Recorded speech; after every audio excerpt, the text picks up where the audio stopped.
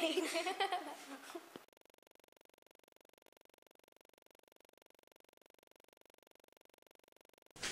So here we have Barton's pendulums, which is a really good demonstration of two things. It's a good demonstration of resonance, and you'll see that in a second, where one oscillation can cause other oscillations in things that are linked to them.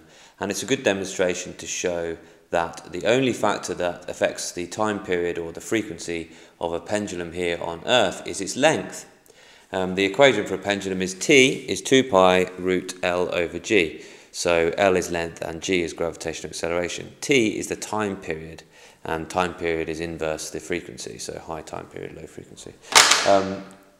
It's resonance because, well, this pendulum has a higher mass, so when it swings, it has more energy. And it has more energy than these, so it drives them.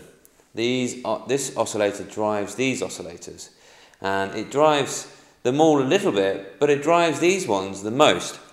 And the reason for that is they're the same length, so they have the same fundamental frequency, the same harmonic frequency as the driver pendulum. And you can see that now pretty much all the other pendulums have stopped moving, but the two that are roughly the same length as the driver pendulum are still going. And actually the one that goes the most is the closest to the length.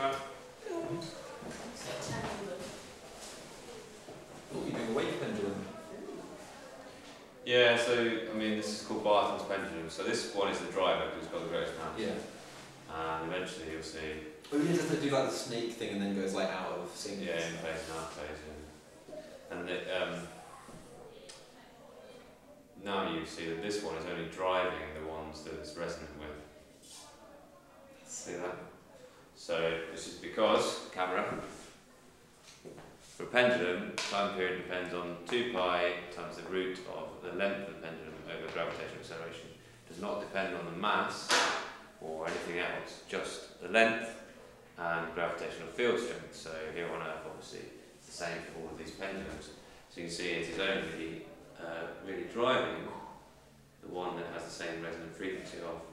It's driving this one a little bit, this one a little bit, but the closest one is this one, and that's the one that's driving.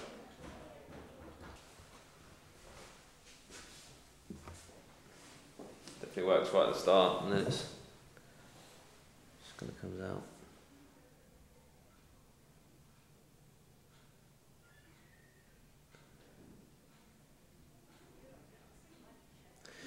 There are far better ones than this on YouTube, I'm afraid.